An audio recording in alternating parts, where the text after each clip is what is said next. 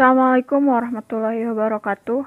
My name is Suci Putri Fitriani, and today I'd like to tell you about academic writing.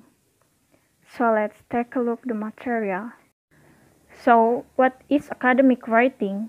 Academic writing is clear, concise, focused, structured, and backed up by evidence.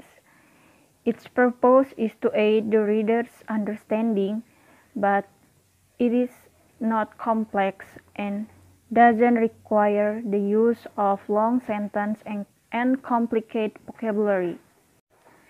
Is academic writing important? Of course, academic writing is important because the purpose is academic writing, as with most other kinds of writing, is communicate.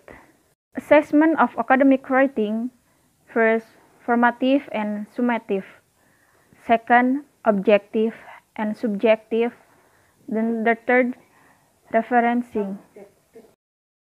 Three aspect assessment of academic writing: first, summative assessment and formative assessment.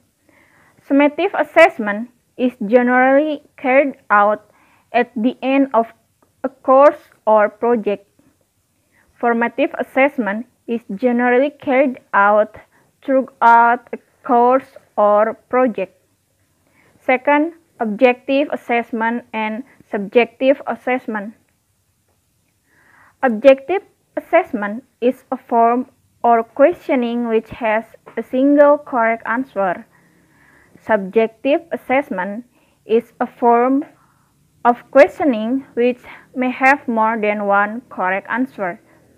And the third, criteria referencing.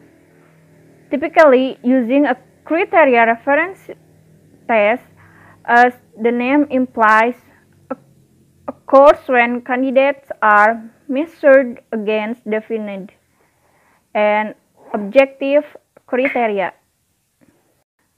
That's all from me. Thanks for watching. Wassalamualaikum warahmatullahi wabarakatuh.